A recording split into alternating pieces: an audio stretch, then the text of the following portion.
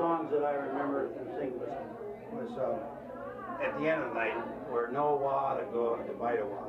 We're no wa to leave. We don't want to say goodbye. We don't want to leave you. You know, we just want another drink. And they go on chorus after. Oh yeah. I wonder if there was an Irish equivalent of that. Oh, there are. There's numerous of them. Right. Well, yeah. Anything. Is that like in your eye? Nope. Bothering you? Nope. It's okay. Okay. This is Joe Martin, and it's August the 18th, 1998. Yeah, the day after Clinton's exculpatory. Oh, jeez. Yes. We have Joe Martin, the senior and only social worker of the Pike Market Clinic. Well, actually, there are other social workers here, but I'm one of the people who started the clinic, and I'm still a social worker. Okay. So, you know, been here a while. Give us a little background on yourself, man. Where were you before you came to the clinic, and what did you do? Well, prior to coming to the Pike Market Medical Clinic, I worked as a kind of a street person's advocate with the Skid Road community based at the First Avenue Service Center.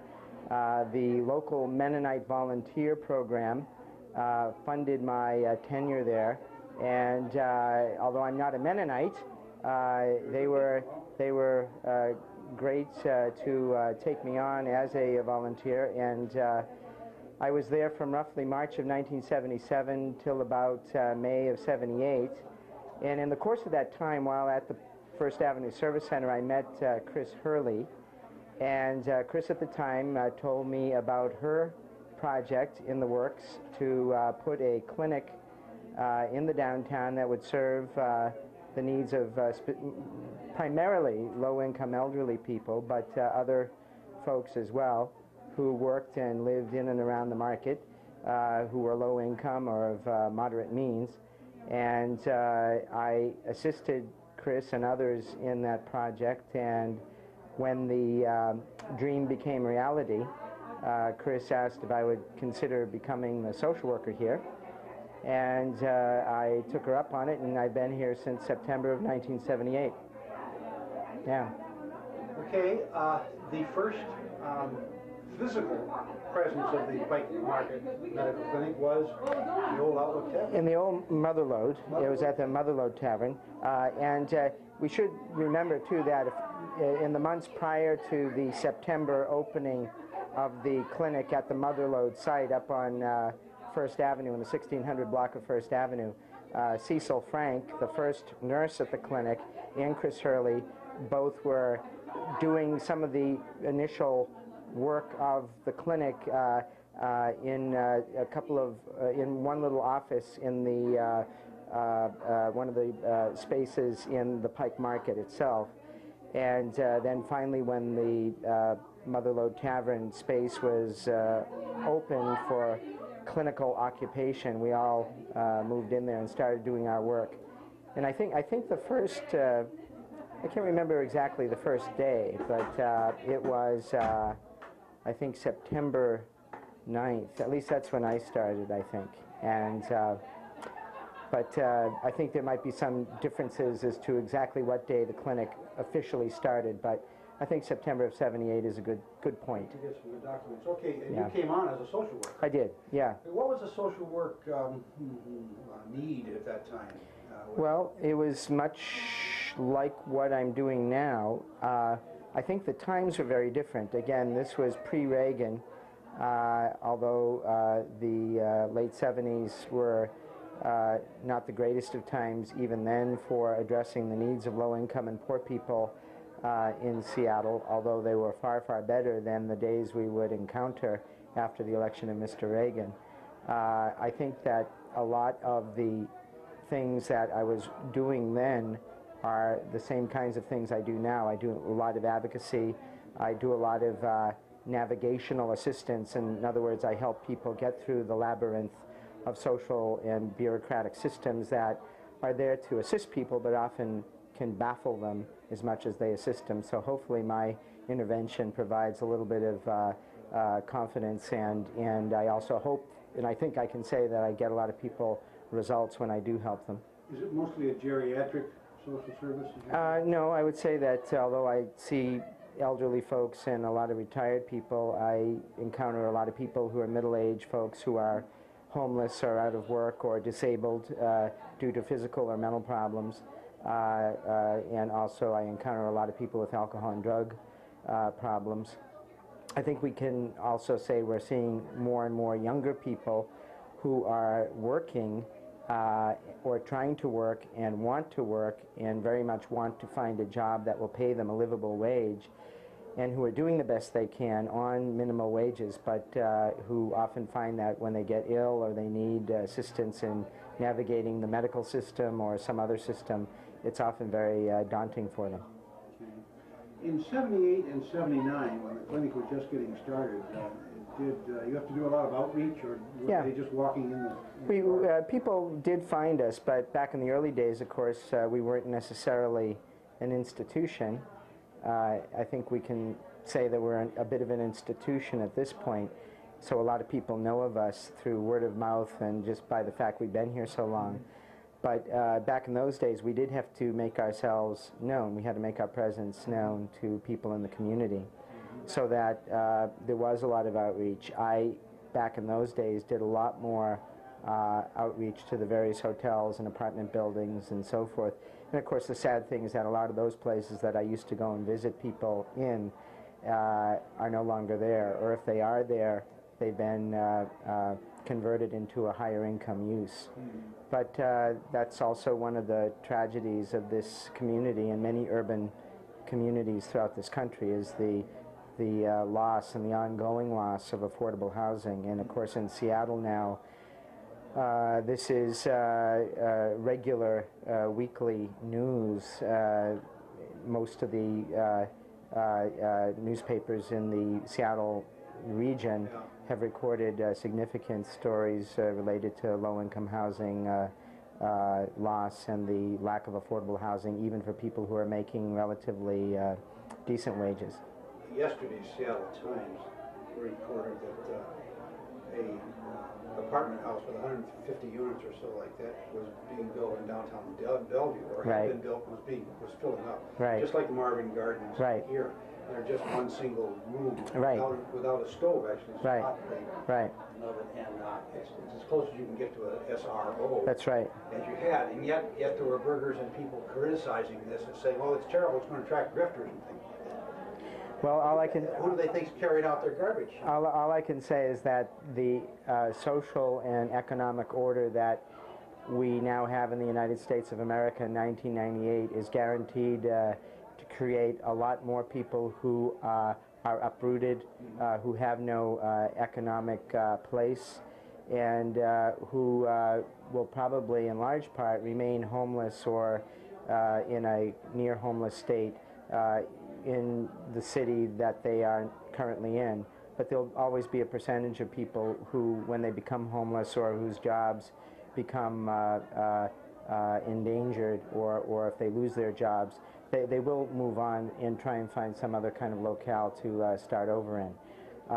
But back in the old days, back at the turn of the century on up to the 70s in Seattle certainly, and in many other cities throughout the country, single room occupancy hotels were the name of the game for a lot of low-income working people. What they didn't know in Bellevue was that when the Palace Hotel was built in San Francisco after the earthquake, a whole block square, 1,000 rooms or something like that, they took 2 blocks south of the Mission to build housing for the people who were going to work in the hotel. Yeah, sure, right. And so they had that planned out a couple of times. Can you just sort of rattle off the names of the directors that you worked under here? Yeah, well, first and foremost, well, Chris Hurley, of course, the legendary founder of the clinic. Scott Glasscock, a great person, followed Chris. Chris was here from roughly 78 to 83, and Scott was here from roughly 83 to about 88. They both served about 5-year terms. Following Scott was Gloria Albetta, and Gloria was here for about 7 years. And she was followed by Jeremy Sappington, who Jeremy was only here a brief time. And replacing Jeremy is a very fine woman, Linda Lake, who's been with us now for over a year and is very impressive and very committed to the mission of this clinic. Is there a burnout factor, do you think? 5 years, 7 years? I think there might be. I think there is. I mean, the director of a place like this has a great deal to do. They not only are, I think as institutions go, you know, we are not that big, and I would be happy to go on record as saying I hope we don't get too big, but we are big enough so that we do have some trappings of a large institution, but at the same time we have conscientiously, a lot of us, tried to keep it a very community-oriented and a community-spirited kind of facility that is not only good to the patients and clients we serve, but hopefully good to the people who work here and make this facility a special place. And I think with that kind of environment, the directors also are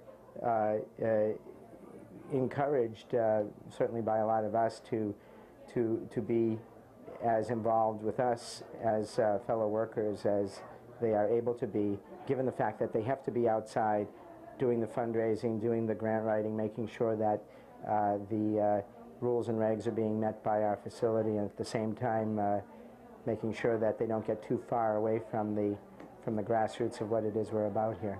I've got two questions. One is, can you kind of survey the relationship the clinic has had with the Pike Market PDA, which is the principal landlord or manager in the market? I mean, I think the clinic's relationship, I'm probably not the best one to ask this of, so it would be better that that be asked maybe of... No, but from your perspective... I would say from my perspective, the clinic as a facility, as an entity within the Pike Market, has had, I think, a fairly smooth and cooperative relationship with the PDA.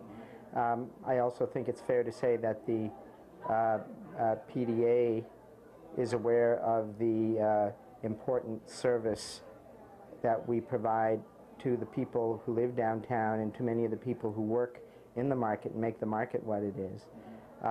And I think that the fact that the Market Foundation and its relationship with the PDA has established over the years the kind of commitment and support system it has been able to put together for not only the clinic but for some of the other social services. My last question was, what is the relationship of the foundation since it was formed to the clinic? Well, as far, again, from my own perspective, I would say that the Market Foundation's relationship with the clinic is, again, a very positive one, and one that has enabled us to continue to do the work that we do. I mean, the Market Foundation's primary focus is to raise money and to provide that financial support for the clinic and for the senior center and the food bank and the child care facility. And I think a lot of the people connected with the Market Foundation from Marlis Erickson on down are very, very committed to the kind of mission that the Pike Market Clinic has always adhered to since 1978. Okay. I have one more question running around in my head there. But, yeah, this is the final question. What is the relationship of the Pike Medical Clinic to similar clinics similar public clinics in the city? The Country Doctor up there, the Greenwood Clinic, and some of these others that are semi-independent, almost autonomous. Yeah, we all have our own boards and so forth and directors. Well, again, from my own perspective, I see all of the clinics that are set up along the lines of our facility. What we are all trying to do is provide a medical and social services infrastructure for a significant segment of the Seattle community that would not have the kinds of medical services and social services they do if the Pike Market Clinic and our sister clinics weren't here. A city is not simply a region comprised of wealthy people or people whose lives are going smoothly and who have homes and who have good jobs and who have dependable and healthy living situations. Cities in our time, sadly, are also places where there are a lot of people who are living lives of extraordinary economic insecurity. Many people, increasingly so, are homeless. Increasing numbers of people are finding it impossible to maintain even the most modest home while working a 40-hour work week.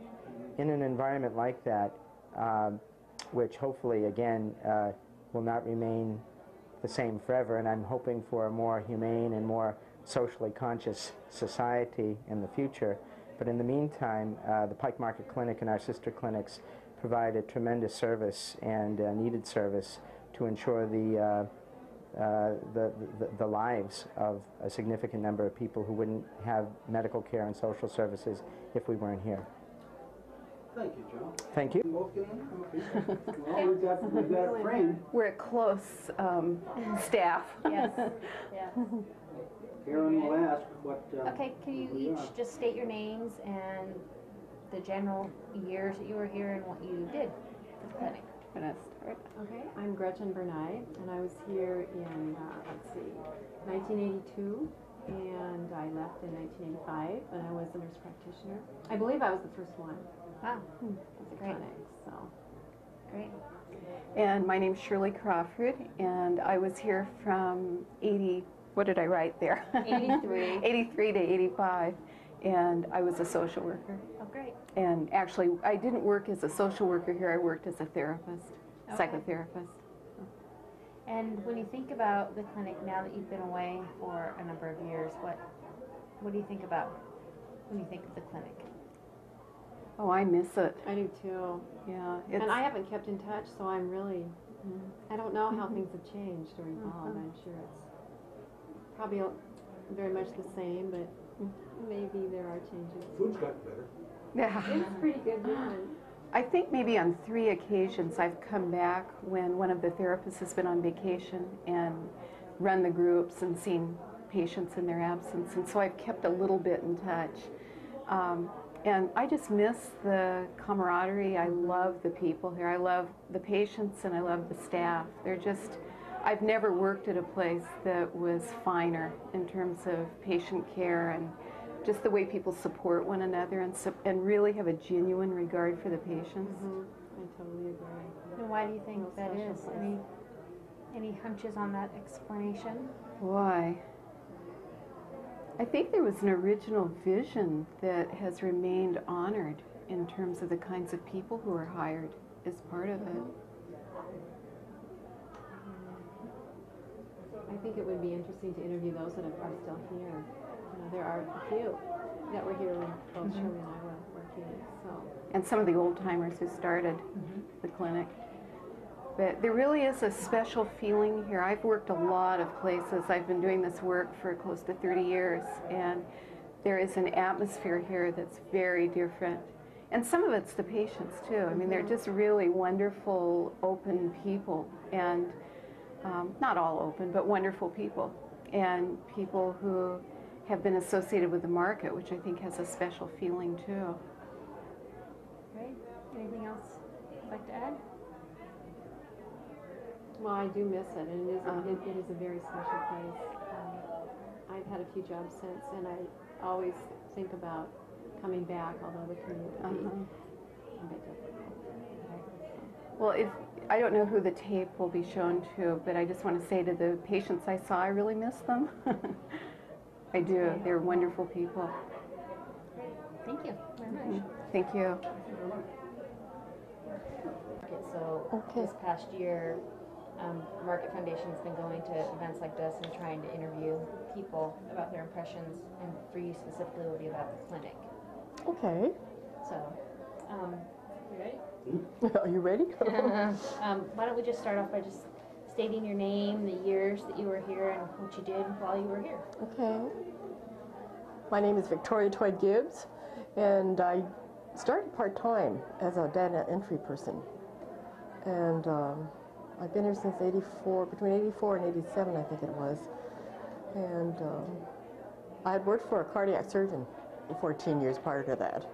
And when I came to the clinic, it was really a whole different atmosphere. And I was really impressed with the work that was done here. and how they just like to help the low income and those that just needed help. And then I got them to let me do medical transcription for them on a full-time basis because they were sending their transcription out. And I said, hey, I've been doing this for, so many years. I probably can handle it. And so that's what I did. And the only reason I left was because I think I just maxed myself out.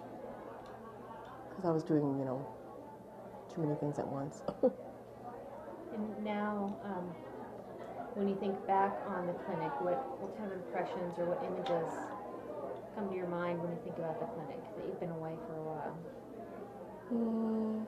Just that everybody was so caring. And I really appreciate all the volunteers that came in. And I made a lot of friends through people I've met here and worked with. And most of us still keep in contact with each other. Great. And is there anything else you'd like to add about the clinic or your experiences with the clinic? No. Great, thanks. Thank you. I have one question. Have you got any recollection of the relationship of this clinic to other clinics in the downtown area or in Capitol, Greenwood, or actually No. even Harborview? How? Not really. No. Okay. Thank you. Switch. Right now? Okay, I'm Joanne Keenan, and I don't remember which years I was here. I was here probably for about a year and a half, maybe. Not more than 2 years at the outside, and I think I left in '88. I was Monday VM clinic day nurse, so I worked with the VM doctors. And VM being? Virginia Mason station people here on Monday. So I worked with them and followed their patients and carried on when we switched interns, and it was kind of fun. I came here from Harborview. I'm actually still at Harborview as a nurse on the medicine floor there, and it was just kind of I came down and talked to Carol Glenn about volunteering, and she said sure, so I came on, and it was just it got me out of the hospital working with patients who were walking around having lives instead of patients who were just in their beds being sick, and it was a shot in the arm for me in that way. One of the things, I guess, when you were asking Victoria about what it was about this place and the people here, I think the thing that has left a lasting impression with me is that in any place you work, things get political. People are people, and people do that sort of thing. But here, more than any place else I've ever been, it seems that the political stuff was gathered together and energized and put out there to fight the good fight instead of cat fighting and infighting. It was a team, and it was just a pleasure. Didn't need to be paid to work here. That's a good thing. Okay. That's right. But I got a lot more out of it than I put in, I think. Great.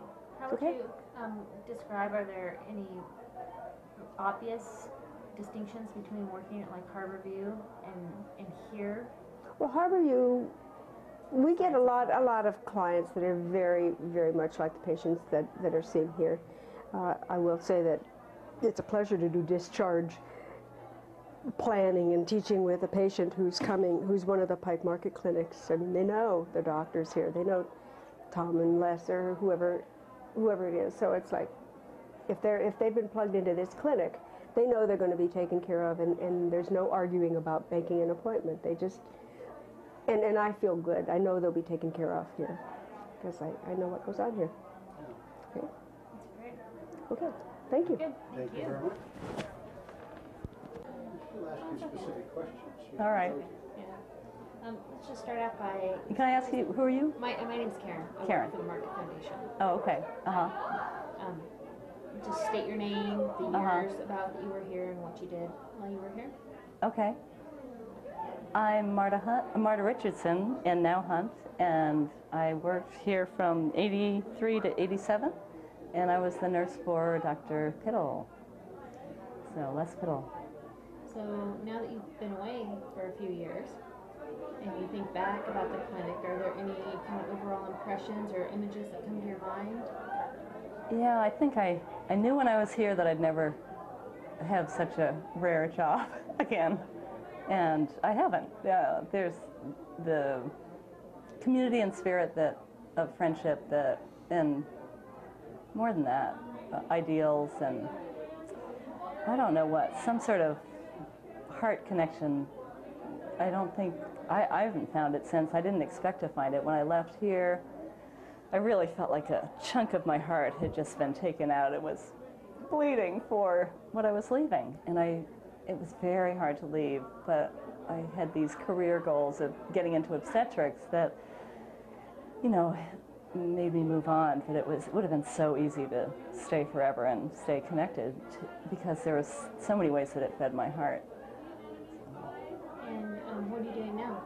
I went first to Overlake and worked for a year in labor and delivery, orienting to labor and delivery, and got tired of that commute and then joined Swedish labor and delivery and worked there, in labor and delivery till '94, and then started having kids and joined their outpatient services. And so it's women and infants outpatient services at Swedish. So you're in labor and delivery. What did you think of that UPS strike last summer then?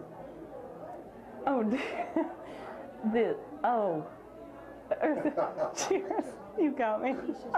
That's a curveball. So what would you say are the major similarities or differences between working at someplace like Swedish versus here? There are probably no similarities. Oh, really? And it's so huge, you know, when this is so intimate and everybody knows each other. And, you know, I think years from now I'll still come back and visit people at the clinic that I still know, and I don't think I would go back to Swedish and visit. So it's, yeah, it's totally different. And it's really special to be at a reunion and be able to see the people that had meant so much to me. So, That's great. yeah. Is there anything else you'd like to add? No. Long live Pike Market Clinic. Did you see Les Piddle here? I'd love to see Les. I haven't seen him yet. Oh. No. Is he Yeah. coming? Is he here? He's here. That's all I can say. I saw him from across the room. Yeah, He I want looked- to ask you one. Yeah, yeah. Great. Well, Okay, thank you. That's easy. Take that out. Okay. Just Walk away with it. clip on there. Let's just start off by, if you can tell me your name and about the years that you were here and what you did while you were here.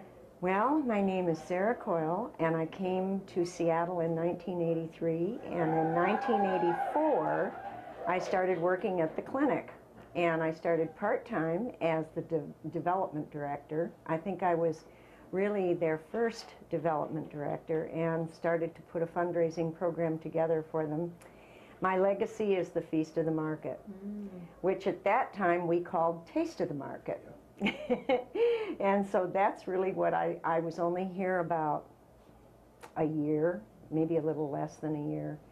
And I only worked part-time and had to move on to full-time. But as I wrote in the little legacy down the hall, I count my time here at Pike Market Clinic probably one of the greatest blessings in my life, because I came at a time when I needed a family worse than anything. I had lost a 21-year-old son the summer before, and I was recovering from all of that grief, and the people here were the family I was looking for, and it was absolutely wonderful. It really was one of the greatest things in my life. So I was very happy to to hear about this and be able to come back and see so many people. So, Tell us a little bit about how the feast or the taste at the time was born. well, it was born because the market was what made the market community, and the market neighbors were really what I thought made the clinic unique. It was our neighborhood, and everybody knew everybody. And the restaurateurs were very, very cooperative. But one of the things I think that really made it a success was that I realized what the restaurateurs needed from us. And so we didn't ask for more than they could give us. And it was set up right from the beginning, I think. And it was a hit right from the start. And that was really probably the most fun that I had here was putting that together. And It yeah, hasn't changed much. it hasn't. It really hasn't. Concept And is it's still there. mm-hmm. Nibble here, nibble there. That's right. And the concept was that each restaurateur could fix one dish that they wanted to present, and we always covered their gratuities and their service people, because that's what they can't really cover. That's what they really can't give away. So it was a win-win situation for all of us. And we had newspaper coverage the first year, and it was all very exciting. It was really a lot of fun. How many restaurants did you have that We had first 12 restaurants the very first year. Mm-hmm. year? That's great. Yeah, so it was a lot of fun. I really enjoyed the market community and got to know a lot of people in the market. And I remember I had a friend at the time that used to tease me because one of the other little projects that I tried, which was really quite funny, was milk bottles at all of the cash registers throughout the market, and I would go around on Fridays and empty the pennies, you know. And he said, "You truly are a fundraiser at the grassroots." You know, that one was not as exciting and not as wonderful as the other, but it was fun. It was a lot of fun. Nancy Nipples to this day keeps a milk bottle on her. Right. Yeah, I remember Nancy, and she was on the board and probably still is. Uh-huh. Yeah. Is there anything It's else fun. you'd like to add? No, can't think of anything except that I'm really happy to see that the budget is doubled and the number of clients have doubled, and it's it's growing, and that's what it should. It deserves to grow, and it's really needed. It's one of the things that makes living in Seattle wonderful. Community clinics like this, and this is one of the best. We all know that. So it's great. It's fun. Thank you very much. Uh-huh. Thank you. Now edit that. Hi. Great. So can you just start us off by stating your name, the years that you were here, and what you did during that time? Well, my name's Cindy Johnson, and I came at the mother load, and I was a lab tech, and I was working part-time at Swedish and in the lab, and I got a job here working part-time and held both of them for a while, and then I stayed here for 3.5 years, and thoroughly enjoyed my experience here, and being part of the team, and Joe and Chris and Betsy and everybody else, and Rocky. We had a good time. I used to do, as a lab tech, I wanted to get more patient experience, so I used to go out and find patients in bars and change dressings in hotel rooms. A lot of things most people wouldn't do.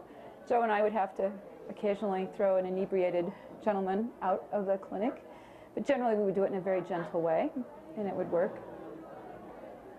And let's see, what else can I tell you? This is how naive I was. My lab was at the site of the tree behind the Pike Market Inn, and people used to sit under that tree and tell stories, and you could hear all kinds of terrible things there. One day I said to Joe, my husband, I said to him, "What are those low sinks in the lab?" The tree that's there now. It's the same tree. But the inn was not there. The inn wasn't there. That's where the mother lode was, and Right. the window to my lab, which was up, you know, at about 5 feet, looked out, and that tree was right there. And it was a simple little lab. We used to run CBCs and gram stains, and actually we didn't do CBCs. We did crits and white counts and UAs and those kinds of things. But Would you say to your husband? what I said to him was that, "What are those low sinks in there for?" And I finally figured out it used to be the men's urinal. So and we just used them every night to mop the floor down. We had 2 exam rooms and a sort of social area for the senior center, and we all kind of coexisted together. It worked pretty well. So how did it work going from Swedish on some days to the mother load on other days? Was it an easy adjustment, or was it? It was okay. I'd done Swedish for a number of years, and I was kind of tired, and I wanted to go on to a different line of employment. I wanted to be a PA or a nurse practitioner at that point, and so I did my lab work there. And it was wonderful to be in a clinic doing lab work that made sense with what was going on with the patient, and connected instead of just numbers in a line. It was really great to do that. So it was a really creative, growing clinic at that time. Great. And now that you've been away for a number of years, and when you think back about the clinic, are there any images or any memories that particularly stand out? I remember one time we took a picture and we all dressed up in fishermen's aprons, and we had implements of destruction and knives, and we were acting kind of goofy and crazy. I think it was in the MOR room, as I remember. That was one thing. I also got to pick out the lab counters that were purple to go with gram stains. Mostly, though, I remember the patients. I remember different people. I really remember we used to keep a list running on the post about who had died, and some days, some weeks were hard weeks, and I know it's changed because when I was here it was geriatric medicine, and we had lots of older seamen dying of end-stage heart disease and chronic obstructive pulmonary disease, and now it's all changed to AIDS, but it was hard then too, in many ways.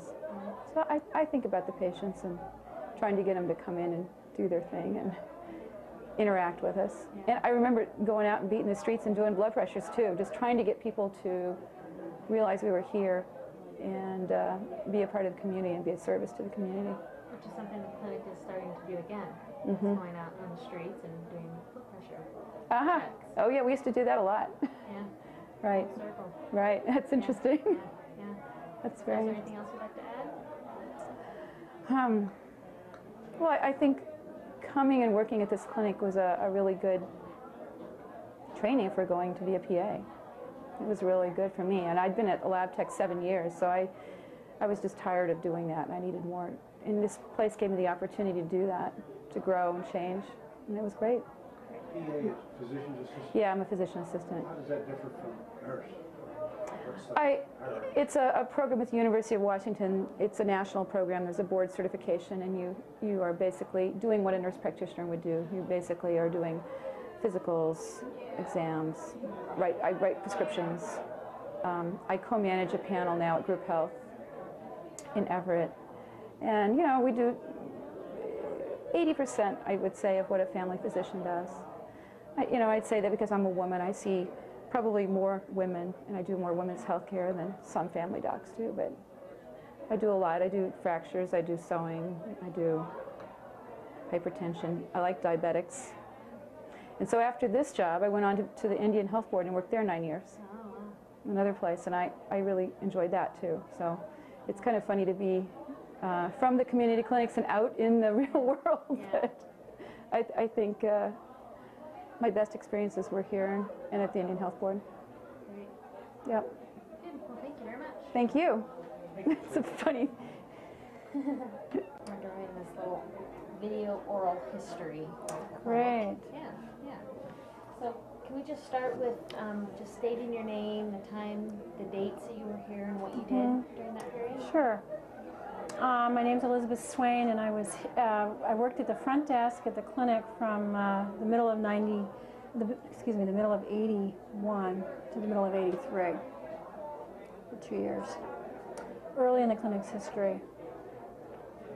And can you? Was your daughter, let me interrupt this here a little bit, was your daughter in the market at that time? My daughter was not even a twinkle in the eye at that time. I had a son at that time who was about 5 years old, and he started kindergarten when I worked here, and it was a big event for the entire clinic. There were only about 15 people on the staff. So it was a very closely knit family. When you think about the clinic now that you've been away for a number of years, are there images or memories that stand out? The Pike Market Clinic was really the most valuable and significant work that I've done in my life. It's, I chose the work because of the connection with people, the opportunity to work with people that it presented, and but through it learned that communities are built communities like the Pike Market community and the clinic are built on the kind of compassion that people are able to show to each other around basic human needs, healthcare being a really basic one, housing being another. So I was, really deeply committed at the time that I took the job to the mission of the clinic and of the community. And since then, actually, now I'm the director of the 45th Street Clinic, which is another one of the community clinics in Seattle, and would not have made that decision, have been there for 10 years, would not have made that decision if I had not worked here at the front desk. So it was, it was really a life, significant life choice for me, and I'm and still in awe of what it meant in my life. I imagine that there's a lot of similarities between 45th Street and Pike Market. Would that be true? We have a large homeless population at 45th Street Clinic, which we draw from all over, homeless families. And a lot of our work with homeless is really parallel to the work that's done here. We don't have anywhere near the elderly population at 45th Street that this clinic sees. One of the most amazing experiences that I had here was that I made connections with patients. And there are pictures of me on the video talking to patients that, it's amazing to see these pictures that are 18 years old, who became my friends and whose lives I stayed close to, and in many cases watched them die and said goodbye to them that way. But also spent time, talking with them and laughing with them and telling stories with them and eating with them. It's an incredible community, amazing community. So there are parallels and there aren't. I'm also the director of 45th Street Clinic, which means I'm not, I'm cut off from the patients, and here I was immersed. I was at the front desk, which is actually almost the same front desk that is sitting there right now. Amazing. Yeah. So it was, I love this clinic. I've been close to it for the last 20 years, and it's always going to be the sort of the work that this clinic does is really the kind of work that all the clinics should be doing, and a lot of them aren't doing this kind of work. Is there anything else you'd like to add? I think that's probably it. Thanks for... Yeah, thank you. Sure. Great. Thank you very much. Sure, it's great. Where do you go? Jana's current, so. Let's just start with just naming stating your name, saying the years that you've been here and your job. Okay, my name is Jana Ostrom. I came in 1983 and I still work at the clinic continuously, and I am a pharmacist. So you've been here for 15 years. 15 years. Mm-hmm. Why have you stayed so long? It's a good place to work. It's a wonderful place to be able to do the kind of work that I think is important, working with low-income people, providing what I consider to be very quality health care to people regardless of their ability to pay. And I also just really have enjoyed the opportunity to work on a team basis so closely with all of these different disciplines. I can just yell over a half wall at the doctors from my pharmacy. And if I don't understand something that's going on, I can check back with them. I have access to the chart. It's a very rich pharmaceutical experience. It's really unusual. And the kind of things, the kind of personal touch that we can do for people is so unusual, and getting, unfortunately, more so. I could go on and on. Have you worked at other pharmacies or other clinics? When I first came here, I was hired in a circuit riding position. So I was one of two pharmacists who together served Carolyn Downs International District, Country Doctor, and Pike. And so I was at three of those places. I was at Pike International District and Pike International District and Carolyn Downs. So I had those clinic experiences at the same time I was getting started here. In terms of other clinics, when I was a student, I did a brief internship at the Seattle Indian Health Board Clinic. And I think that was one of the places that kind of whetted my appetite for doing this kind of work. because it's a somewhat similar setup. Would you characterize those other clinics as very similar? Well, each of them has their own personality.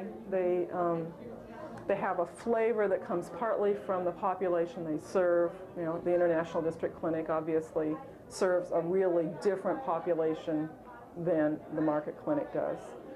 They also have a different flavor from the kind of staff they had, and particularly from the administration. I would say overall, each of them had really dedicated people who were, you know, all had pretty similar aims, but the way they got carried out, you know, was a little bit different. I have to say I've always preferred Pike. Not to disparage the other clinics, but this was just the one that really clicked with me. Yeah. Is there a person, a story, or a memory that you'll take, just one, I'm sure there's many, you'll take to your grave that'll, you know, that you'll look back someday and say that's why I was there, that's why I worked so hard? Well, yeah.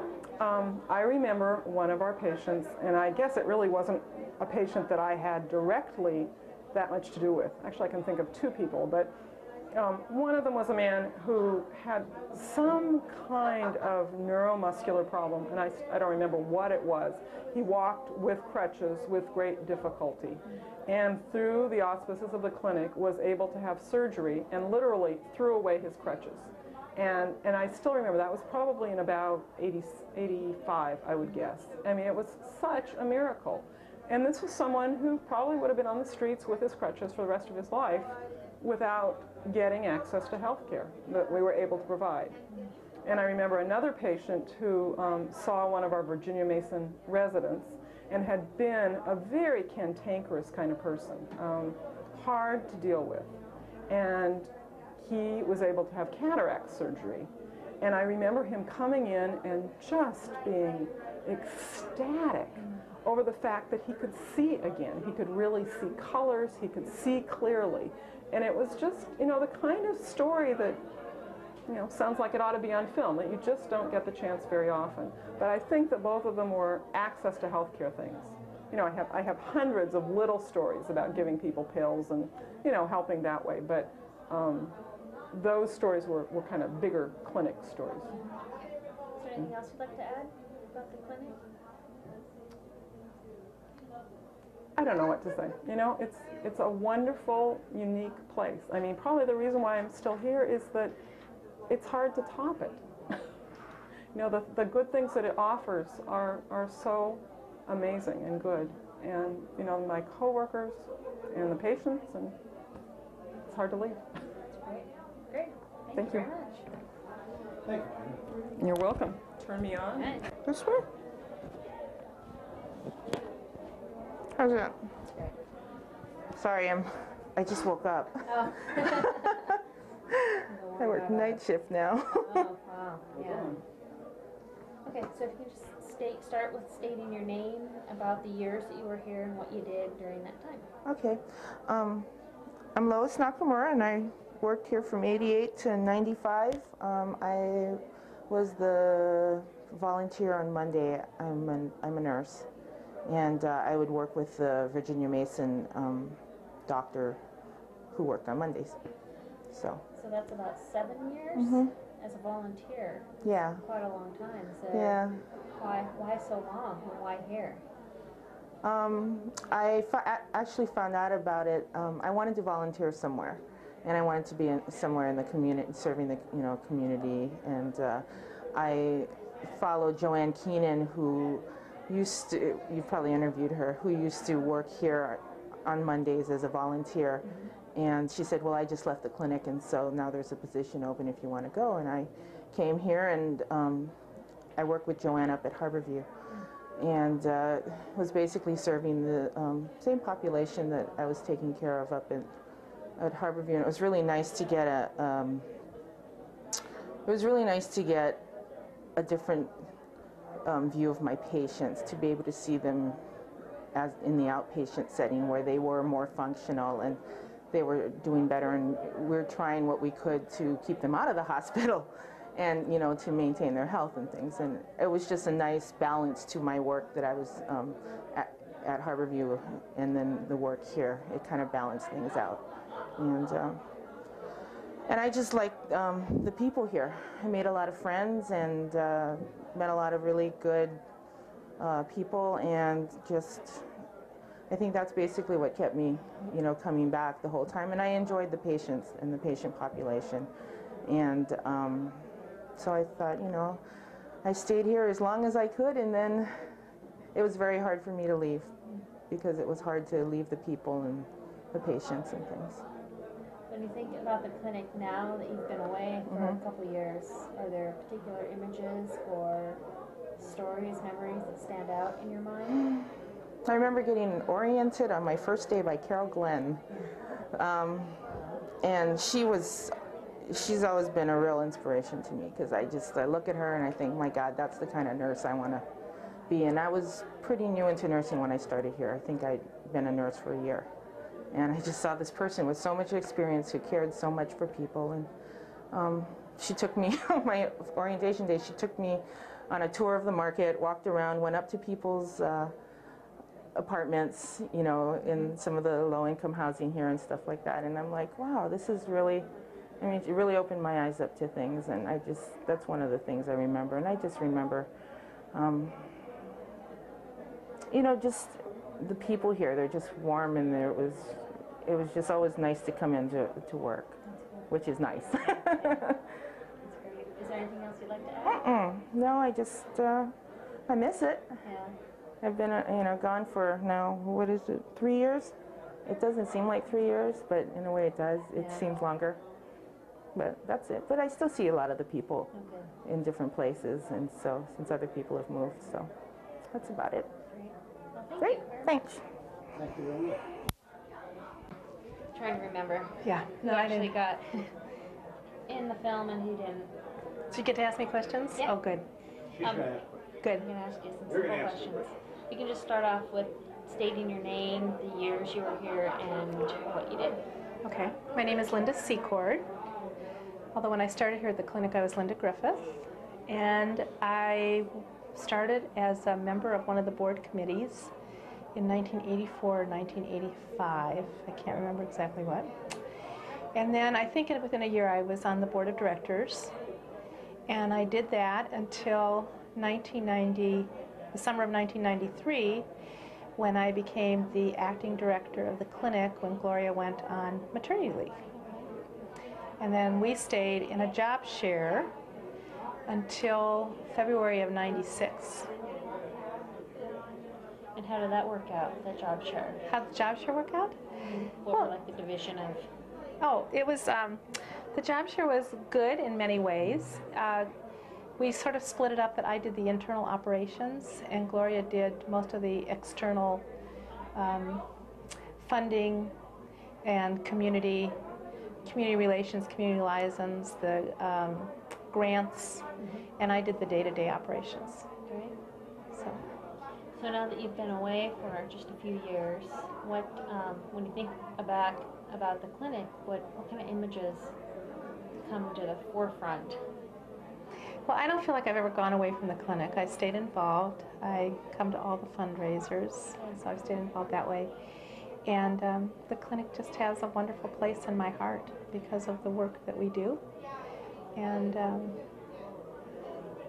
so I've worked with low-income people for a long time. And what's really wonderful about coming here today is seeing just the kind of people that the clinic attracts to work here. It's just great. I mean, all these people are just great.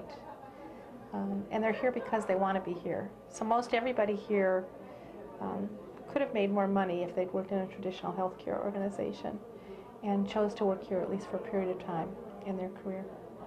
And so the clinic is really like the patients. I mean, it's the staff and the patients are more than just people who walk through your door. I mean, they're really committed and wanting to be here. And why do you think it worked out that way? Any theories on how the clinic Have you asked this question before? So lucky to attract such good people? Well, I think because of what we do and what our mission is, and I think it's because of the way, from the start with Chris Hurley setting the tone of the way we work with people, whether they're patients or staff. which is working with the whole person and treating people with dignity and respect. And so it's a great place to be. And people can come here either as patients or employees and be themselves. And so there's a lot of color here, as you've seen if you've been around. You know, a lot of variety. And Great. Is there anything you'd like to add or share? just it's been fun. It's been great. And I think this clinic is going to survive. I mean, one of the advantages the Pike Clinic has from some of the other community clinics is that we have the support of the market community. So we get a lot of lot of mileage out of that, and it's a community that people really want to support. And some of the other clinics who are in other parts of the city don't get that kind of exposure or recognition. And so this clinic, I think, even though the funding issues are very precarious a lot of the times, I think always will be supported by the community and the market community, which is pretty wonderful to be part of. Unique. Yes, and unique. So Great. Thanks a lot. okay. Thank you. The food's gotten better too. Where, in the market? Or? The old woman who's committing suicide? Right there at that second button, you'll be fine. Right here? No, hers.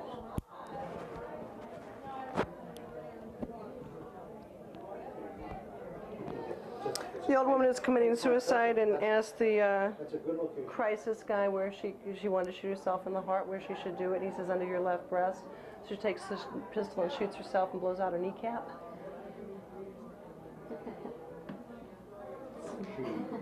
Old woman. See, he doesn't have sensitive tits, so he doesn't understand these problems. Okay. This is quick and easy. Can you state for us your name, the years about that you were here, and what your job was? My name is Carol Glenn, the infamous Carol Glenn. I was here from 1982 to 1989 as a clinic nurse. I worked with Jim Neal for the first year and a half, then I worked with Tom Heller. Did time with Tom Heller. What else do you want to know? Your name has been mentioned in this very room, in this very interview a few times. Really? Yes. Nicely? Yes, very much Okay, so, very actually. nice. That's very nice. So I imagine that there must be some things some impressions that you have of this place, thinking back on it a little while. There was a woman here I worked with named Jacqueline Meyer, who was also a nurse. And after she left and after I left, we would meet. And you talk about working at Pike Market Clinic is the kind of place where you wished you'd never worked at because it set a tone for the rest of your life. And you spend the rest of your life looking for a place like the Pike Market Clinic to work at.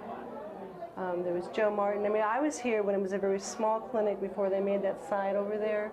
The population was different. There was a lot more disenfranchised people, a lot more elders, a lot of people on the edge. You know, making contracts with clients like, we cannot continue to see you if you bang your head on the concrete wall. You know, it was an amazing place. What else do you want to know? One of the women who was in here mentioned that she admires you greatly, and she said that because she said that Carol's such a talented person, and yet chose to use all of her talent to serve others, and was always so caring to the patients. I imagine that on most days, it was a challenging task. No. How did you deal with it? No, it's not. You know, you just...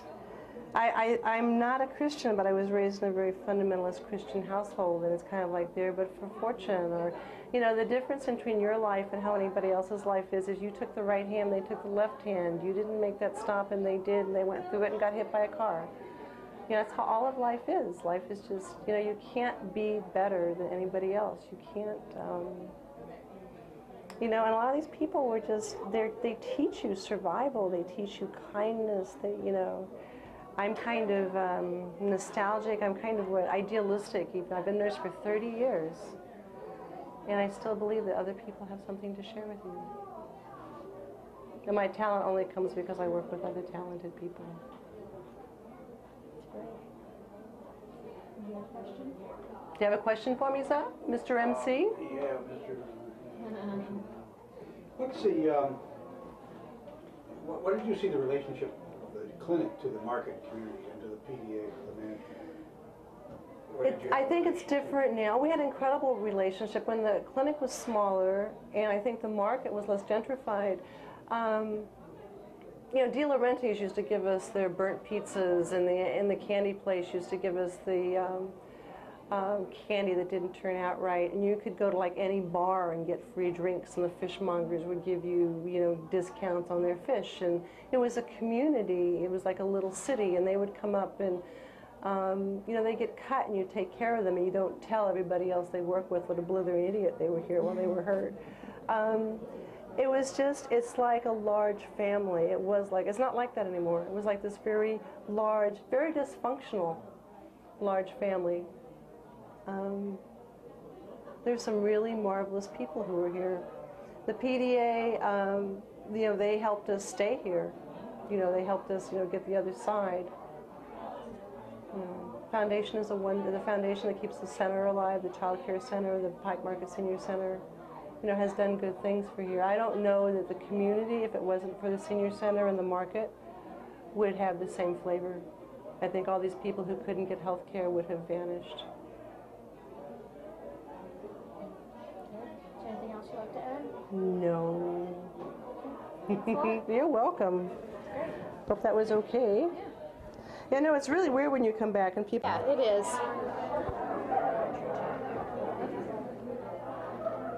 So... Karen, put the mic there at the K at the Pike. Pinch the sweatshirt and put the mic down. Okay, I did that. Because we're I mean, like right get here? Marla's, right. That's right. That way we can get Marla's talking, speaking, hearing also. Okay, before you turn it on, so would you think for a few minutes about some patients? Oh, God. Like, Give me a name and I can tell you about somebody. were you Joe Gannon's doctor? No, I wasn't. Okay. You're Zenith's doctor, aren't I you? am Zena's doctor. She's a perfect person. You know, she's everything that the market is, I think. And so if you could talk a little bit about people like her.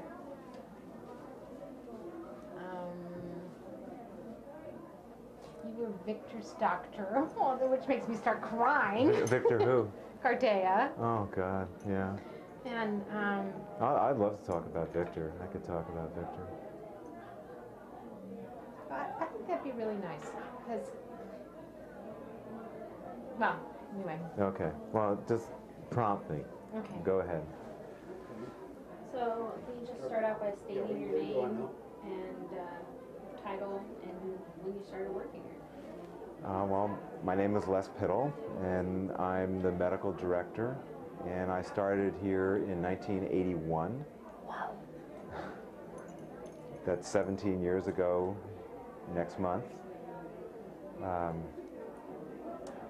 What else do you want to know? So, Les, there must be reasons you've been here for 17 years. What is it?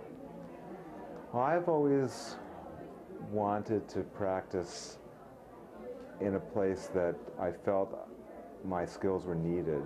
That I'd be able to see people that actually had a lot of problems that I could help with. I was not interested in being a primary care doctor to colds and intercurrent illnesses that by and large get better on their own. I like taking care of people who have chronic problems that need someone who's going to be there over the long term with them. So that's what this job certainly has, is people with chronic illness and complex medical issues that are challenging for me as a physician. And I feel like it's been a real privilege to work with these people. It's every time I see a person, and I've known them for years, it seems to me that they're giving me a great honor to be able to take care of them. And so it's very rewarding in that way, and that's what kept me here. So, you've had some patients for the whole 15 years. Well, that's hard. Is that true? less and less, I have to say. I mean, there are people that I've taken care of for that long. Most of those that have been, I can think of one that has been here for sure all that period of time, and I know you know her. Very interesting woman with many, many problems. At one time she was so convinced that she had a snake in her stomach that was keeping her from eating, that she would only eat liquid foods. And it took a long bit of talking and relating before she was willing to let us find out that it was really a gastric ulcer that had gotten to the point of complete outlet obstruction, and allowed surgery, and allowed her to then eat solid foods for the first time in 10 years. Wow. So that, and she's still a patient here, and very and much. I know the kinds of things that she would say about you are that you are open-minded and you allow people the ability to think about alternative things and Well, you can't take people's belief systems away. Right. I think. I mean, I have my belief systems. They sometimes coincide with patients, but not necessarily. And we have to work together to come to a conclusion that's helpful with them. I'll tell you, the patient I probably feel the most for after all these years was Victor. Victor was a beautiful man who I think was loved by everybody that he was in contact with, and came in and had pneumonia at a young age, and it was the first sign that he had AIDS. And Victor and I worked together for, I would say, about 5-6 years with his illness, and became friendly. I found out that he was an architecture student, and had graduated but had never gotten his license. And we started working together on my house, and went through several iterations of design together. And it was the first house that he designed, and as it turned out, it was the only house that he designed before he died.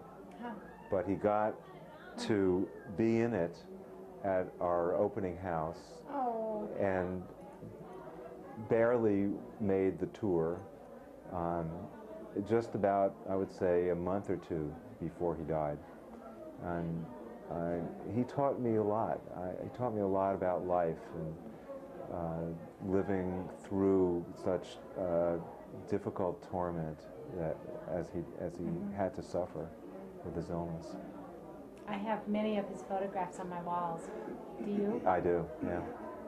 He's a very, very good photographer. Yeah, well, that's how he made his living, Right. actually, was in architectural photography. And that's one of my, that's at the entry to my house. Yeah, one of his photographs. I have one of the turf before it was torn down on 3rd. And he took it at about 5:30 in the morning, and the lighting is perfect, and it's the coolest photograph. Was there a period of time when you felt AIDS might be the death of the clinic, or it might overpower the clinic, or they were taking into what was the impact of AIDS from the early '80s on the clinic? I think it really helped us gain some focus. We had started out as a clinic for elderly, poor elderly, and were set up to take care of chronically ill. And when AIDS came along, it was really what we were set up to do, taking care of chronically ill people. The difficulty was that it was a younger age group, and it required a lot more education on the doctors' parts and more support for the clinic, more support staff, especially among the social workers, to deal with the many problems that they brought with their illness. You know, the social problems, the housing problems, and it led to us efforts by our former director into the AIDS housing, efforts that have just blossomed throughout the country from her leadership. But it helped us realize that we really were a clinic that was geared toward the chronically ill and the seriously ill, that we were going to take care of people from primary care through hospital and nursing home. And it wasn't going to be just a primary care clinic that then referred people on and had other specialists take care of them. We wanted to take on the challenge of tackling that disease. And with it came another set of problems. The first group of patients that had AIDS were by and large gay men. And the second wave of patients were by and large men with substance abuse problems. And that we tackled also, and has really changed a lot of the practice at the clinic, because we see more and more drug-addicted people with and without AIDS. And that has changed us more than anything else, I think. So how about all the period where there was going to be healthcare reform, and the state was revising a lot of things? It seemed like that had really big impact on how the clinic was looking at its work. Well, it made us change administratively how we were looking at taking care of people, trying to set up structures so that we would be able to survive in a managed care environment, case management and managed care, utilization costs, and those types of expensive efforts. As it turned out, as you know, the state didn't go managed care for our population, and I think for very good reason, in that this population is so sick. As the cartoon says, "I'm sorry you're too sick for managed care." So the state realized that, and we had to really sort of undo all the efforts and the costs that we had already incurred in getting ready for managed care. And that was hard financially on the clinic. What about any other memories of patients or staff people? Anything else come? Well, there's great memories of certain staff people. I mean, it was really great for me tonight to see Stan Henry, the impresario of the front desk, who single-handedly did what I think any 3 people would take. I remember certainly the sure-handedness and say assertiveness of Chris Hurley. You knew who I was going to say too. And the Scott Glasscock and his ability to come in and be the diplomat in a time of change and transition. I think this place has been really blessed by wonderful people to work with. Certainly Tom Heller has been a great support for me as a fellow physician for most of all these years, and someone that I have learned to turn to many times for his advice, medically as well as personally. Those are just standouts. Anything else come to mind, Paul? I recall back in the late 80s, or maybe the cusp of the 90s, they had to let some doctors go. You had to cut your budget back quite quickly, and it was a disappointment to professionals. You have a good memory. Yeah. Yeah. That was a hard time.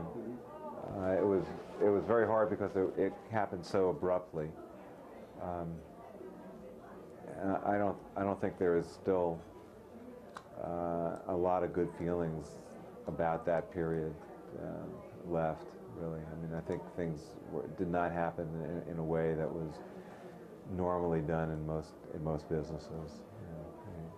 No layoff time, no chance for the doctor who was laid off to sort of get other work and feel good about the time that he was here. So that was a particularly difficult situation. But as you were implying, the budget was tight, and we were pretty far behind the market in compensation. So it was a negotiation at the time between the board and the staff about how we could manage. And that was the board's decision, was in order to bring the rest of the staff up more toward market, to let some of the other staff go. And that's a very difficult decision to make.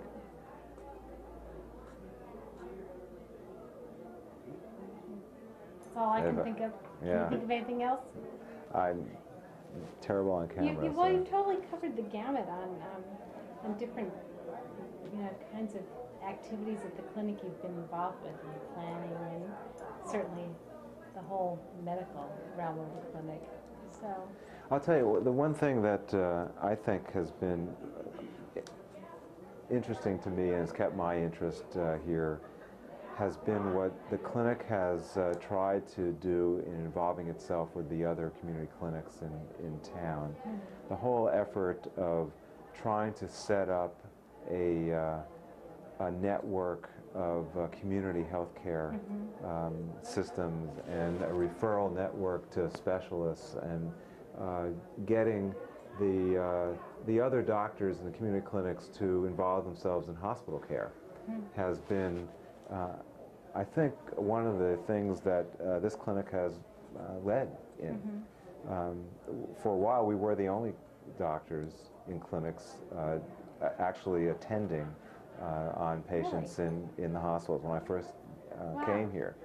And I remember Michael Robinson from the Indian Health Board wanted to start doing that, but there's a lot of problems in doing that because it impacts your productivity on a primary care side, and there wasn't a lot of support, especially from the federal productivity standards, to allow for that type of loss of numbers. The feds finally came around and included hospital visits as part of your productivity standard. But that took years, really, and people had to incur that loss despite that. But with the gain of the continuity of care that you get when you start taking care of your people in the hospital as well as out. Now, for us, that made eminent sense because of the chronic illness of our patients and the loss of ability to take care of them if they went to the hospital under someone else's care. So we felt very strongly that that was an important part of the kind of care that we were going to deliver. And the other clinics more and more came to that same model and are all doing that now. It's a universal standard. That plus just trying to work with the other clinics and in working together on quality issues, resource sharing, I think will, in the end, make this whole safety net of health care for poor people a lot stronger. And you're referring to things like the clinic sharing finance directors and planning people. Yeah, that's And I'm hoping that we'll be doing things like hiring together for locum tenens physicians, maybe sharing MIS systems, other ways of making it more efficient. Is that enough? Thank you, Les. Thank you very much. Yeah, no. Okay, good. So I just sort of sit here? Yeah. That's a good place to sit. Marlis was fiddling with this, I hope she didn't turn it off. Okay. What you do here is just kind of hold that or put it in your lap and pin this one. Like I can just, okay. Right here. Okay. Here we go. It's a good spot. Uh-huh. Yeah, fine. You're good. So, what we do is we say it's August 18th and we ask your name. Okay. And your name is? Stan Henry. What were your years with the With the clinic? I came in May of 1983 and I left in September of 1988. 5-year run there? Uh-huh. Kind of 5.5, actually. And what job did you do? I did 2 different jobs. I was receptionist initially, and then I became administrative assistant and sort of supervised the front desk. Okay, Les Piddle said that you did 3 jobs rather than while holding down one front job. It was a job of 3 people. That's really very sweet of people. The front desk was a busy place, and I really was the only receptionist for a long time. And the phone was constantly ringing, and people were constantly coming up to the front, and it became a dance-like kind of thing for me. And I really scrambled, and I did work hard, and I had a really good time. I got to the point I recognized people's voices, and I knew everybody's situation, and so I could kind of be warmed up to whatever they might be coming in for medically.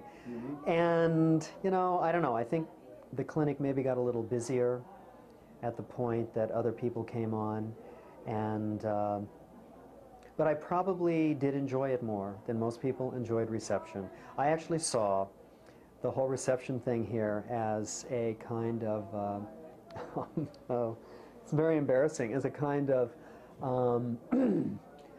mystical meditation. Oh, and I saw that too. Yeah, theater, dance, joke, the whole thing. But I saw it kind of as every person as sort of the face of God, but not of anybody's version of God, just that the universe was in everybody's face and in everybody's voice and in everybody's story. And I just kind of rolled with the stories and the voices and the faces, and I would see people and I would look at them and I would try to just know who they were and actually let them come forward. And so it was a very wonderful experience for me, and I really, really loved the patients and the staff. And I enjoyed the theatrical part of it, and I enjoyed being part of that theatricality and even generating part of it, and I enjoyed the dance-like quality of it and the high speed. It was really frenetic, and it was a lot of fun. I eventually burned out. It was too much after a while. What did you do before the clinic and after the clinic? In other words, what did you do in real life? In real life? Yeah. I actually think the clinic was probably as close to real life as I've ever come in employment. But before coming to the clinic, I was an idiot stick jockey at Virginia Mason. I've worked in university administration, and I worked in radio, and did some teaching and things. But when I came to Seattle, I had kind of lousy jobs. And so right before coming here, I was a recovery room technician and a surgery technician, and then an admitting clerk and a PBX operator and those, medical records person at Virginia Mason. But for a while, I held open guts. And then after I left the clinic, I went to become the assistant to the dean at the School of Social Work at the U. Are you doing that now? No. I was there for a couple years and more, and then took a year off just to write fiction. And then I went back to work at the AIDS clinic at Harborview. And I was there for 2.5 years, but it was the end of 10 years of working in AIDS, and I completely crashed. in 1993, excuse me, and couldn't work at all after that. I simply could not deal. Well, the AIDS epidemic began when you just started here. Yes. And grew in great size. Yes. And I, go ahead. Talking about the problems that the clinic had. Yeah. Recognizing both the patient load and the nature of the patient. Right. Right, it's true. And in fact, because, see, I started volunteering, I was one of the original AIDS volunteers in Seattle, and I started in the spring, early spring of 1983, and then I came to the clinic in May. So I had already started working in AIDS, and I was on the group that put together the Northwest AIDS Foundation, and I was one of the founders of Seattle AIDS Support Group, and I was on the mayor's first AIDS, the ad hoc council task force that he put together. And because of my work doing that, people who needed medical care started coming to the clinic because they felt this was a safe place. And so slowly, and people here were very embracing. Joe Martin was wonderful. Joe Martin, I was actually the first AIDS social worker in Seattle, totally as a volunteer, and Joe Martin taught me how to do it. And it just sort of grew. It was an organic kind of thing, and because of the receptivity of people here, you know, and so it was a good thing. All your time here was in this facility off of Post Alley. Yeah, although the annex was built at the time that I was here. And the Congregate Care Center down in Western. That was also built while I was here, right. Right, but I was out here on the front desk, and then I was over in an office on the other side for a little while. Is it okay that I look at you? As opposed to, as opposed to the camera, or? Oh, it's better that way. It doesn't, it works. So, what about the problems of this physical, the constraints here of this clinic? Well, the clinic has always been pretty small. I mean, I think its problems are in many ways its strengths, because it's totally organic, it's totally part of the neighborhood, it's totally integrated into this region, it's very comfortable for people. No one who lives around here, especially vulnerable or poor people, you know, older people, whatnot, street people, nobody feels distanced or alienated by this environment. But there's never been enough room to do what you needed to do, to put people, to have people have offices, to even have files stored. There have been some times that the clinic's been pretty dirty just because there was so much junk around and there was no place to put it, and papers would pile up and all this sort of things, and things were in boxes, and so it's been I think a real challenge all along. Yeah. Working on the front desk, you had to work with other funders and other hospitals for referrals, all kinds of outreach. Probably your relationship with other clinics was in other parts of the medical establishment was greater. What was the feedback you got about this clinic from elsewhere in the city? Sure. Well, while I was here, this clinic was very well respected. This clinic was seen as a very humane place. It was seen as a medically very proficient, competent place. It was seen as a very warm and friendly place, and even carried a certain prestige and cachet because it was in the market. And I think it was very well integrated. I mean, always when you're dealing with low-income medical care, you're kind of at the periphery of the medical industry, and you are always scrambling for resources, and there's just never enough. But so in some ways the clinic, I think, was always marginal, but my perception was that it was respected, and that various larger institutions that became referral centers for medical care from here were actually often quite embracing, at least in intent. I think some of the deals, managed care came in while I was at this clinic, and some of the complexities of the changing medical situation in the United States, and the cruel shift in the society toward essentially ostracizing people who did not have resources and whatnot, I think really changed all the relationships of all medical centers with each other. And Some of the larger institutions really were not always able to stay in the same business that they had been initially, or that their original vision had been called to. And witness what's happening with Pacific Medical Center now, and what has happened over the many years.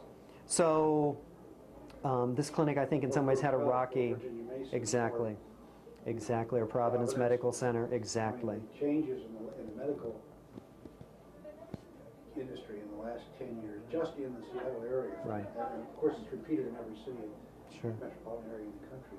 Sure. Have been greater than they were in the 100 years preceding. Yes.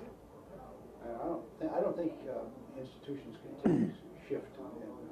I don't either. Like that. No, I don't They either. come up with, they can't be better. And, Right. nevertheless.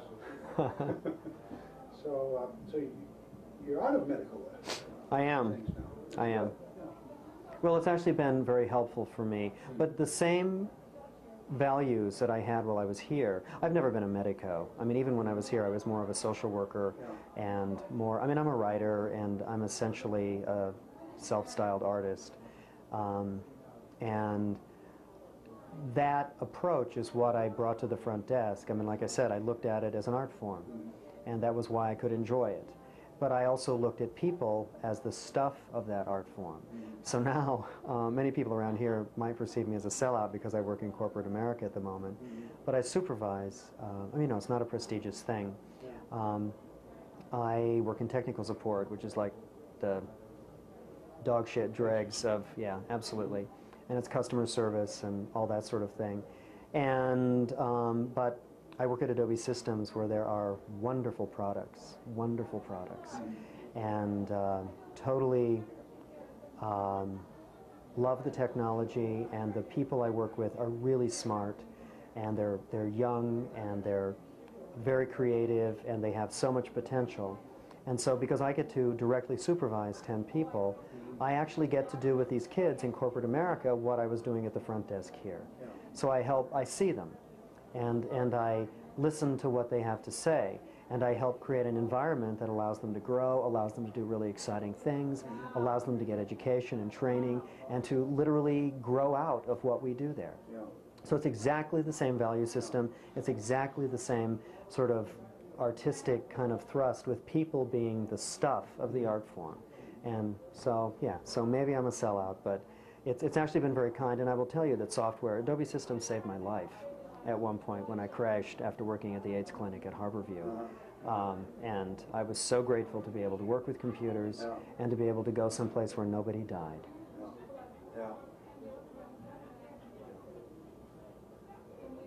Well, that's good. Yeah. I think that's 10-4, as they say. Okay.